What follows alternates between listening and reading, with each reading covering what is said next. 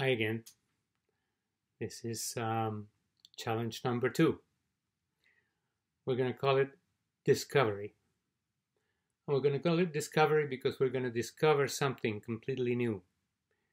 But we will focus our attention on the most ordinary places in the house, those that I don't see anymore, those that are so kind of boring or, that I don't even see them. And we will discover them in a totally new way. In order to achieve this, we will turn into extraterrestrials. So now I am a space alien. I just landed in this place. I have no idea where I am. And I can't recognize anything that I see.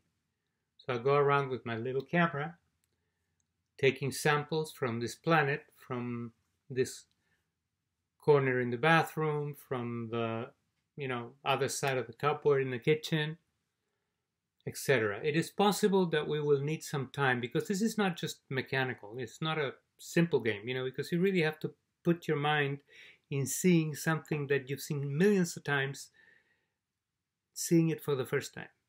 It's a trick, but it's worth doing. So you go with your camera collecting samples of all these different things, like once and again, you go and until you gather all the material that you need, to beam it up to the ship or whatever. But we will select from that only one image. Whatever image we think it's the one that it was more interesting of all the work that I did. It could be one image, or it could be also a sequel, of a little series of 2 or 3 at the most, and publish it in the album called Discovery within the photo section of the site.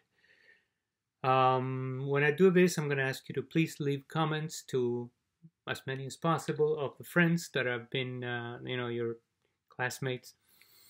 And the comments are mostly done in terms of what do I see? What does that image do to me? How does it reach me? And that's very simple. So we finish this, we give ourselves a couple of days for this, and then in the 3rd day we will start on another challenge. So until then, we'll be seeing you. Nice hunting, and